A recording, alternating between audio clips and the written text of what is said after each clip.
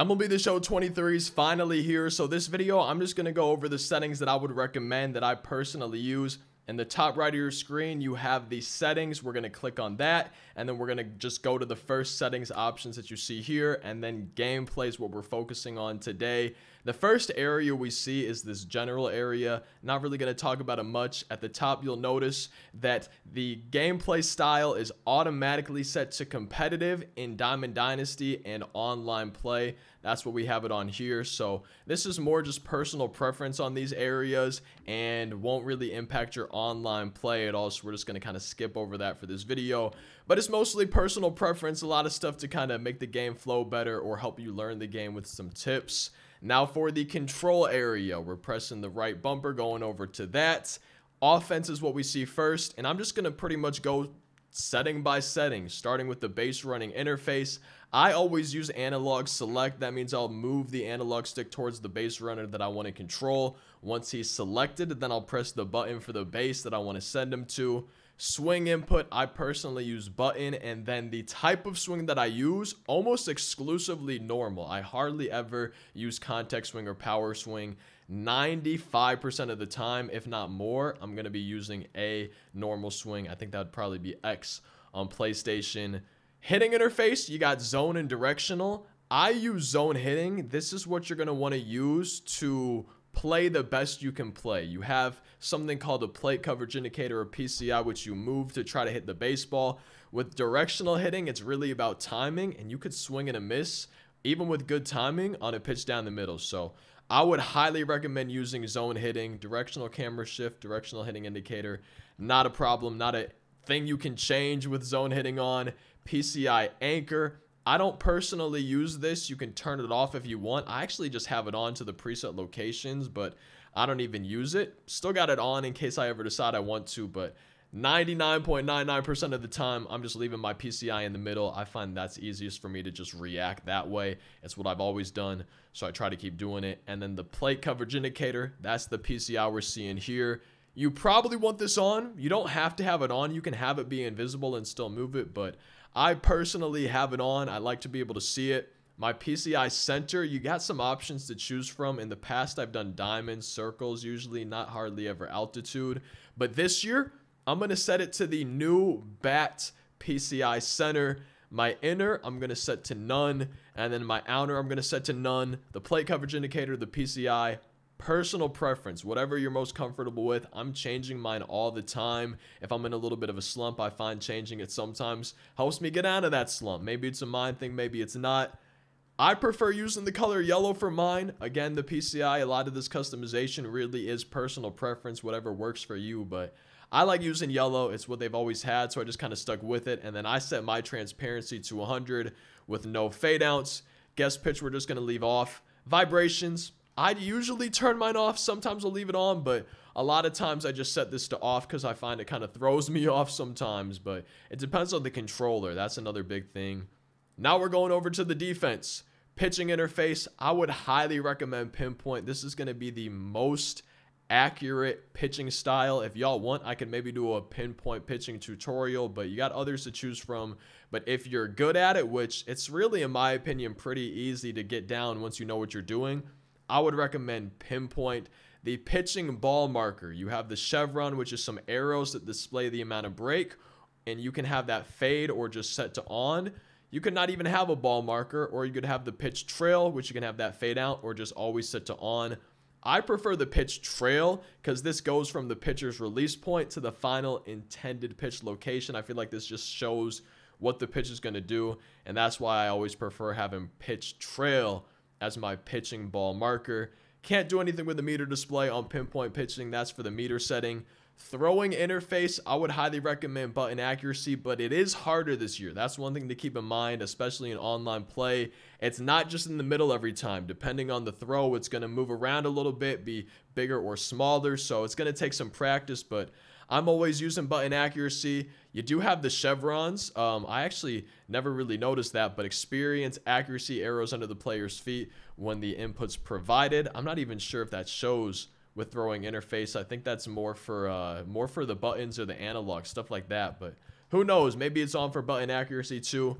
Throw canceling, I like to keep this on because I'm just always pressing the buttons. I'm always messing up, so I usually just keep that on. Catch position indicator. Some people like that line.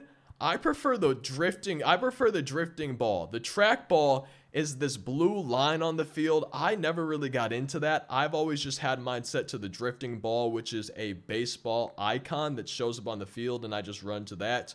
So I'm going to keep mine on drifting ball. That's what I like to use, but they also have a way to turn it off or set it to that weird blue line thing. I'm just going to go ahead and do the drifting ball. And then dive/jump.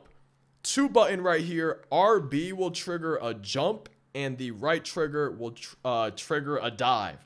And that's what I prefer to use. It's kind of nice knowing, okay, if I'm pressing the bumper, he's going to be jumping.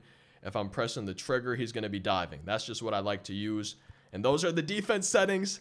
Player lock, we're not going to really go over this. This is going to also be personal preference. If I was doing Road to the Show, I prefer using button accuracy. I a lot of times like using the fielder when I'm player locked, because if I'm center fielder, I feel like Y is going to be my home, right? I feel like it wouldn't be the other way around. I feel like my brain thinks, okay, I'm in the view of the fielder. But again, this stuff's going to be personal preference. That's for Road to the Show player lock stuff. And those are all the control settings that we have. Next up is camera. And hitting view is a big one. And the biggest thing that I'll say about hitting view and why this is one of the most important settings in my opinion is it's about personal preference. But I do feel like you have the biggest advantage using one of these strike zone settings. These are going to be your most zoomed in. I use strike zone because that's the one I've always been using. Ever since MLB 15 The Show, 16 The Show, I've always been using strike zone as my hitting view, so I'm just used to it. But this is not a setting I would recommend changing too often. I feel like a big part of hitting in MLB The Show and real life, but in MLB The Show especially, is repetition and seeing it from the same angle every time. So if you're always changing this, I feel like it's going to be hard to get better at hitting. So I would recommend finding one that you like and sticking with it.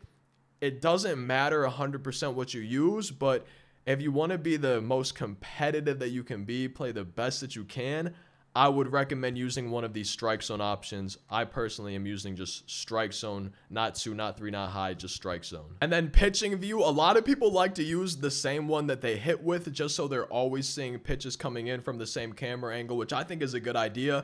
I just prefer using the outfield pitching view. It's from behind the pitcher, and it just looks a little bit more natural while pitching to me. I feel like I struggle a bit when I use one of the more zoomed in or behind the hitter cameras. So I use outfield, and I would recommend trying it out, but I just like seeing the view differently from when I'm hitting. I like to change it up every half inning. I feel like it gets kind of repetitive if I'm seeing the same one while pitching and hitting.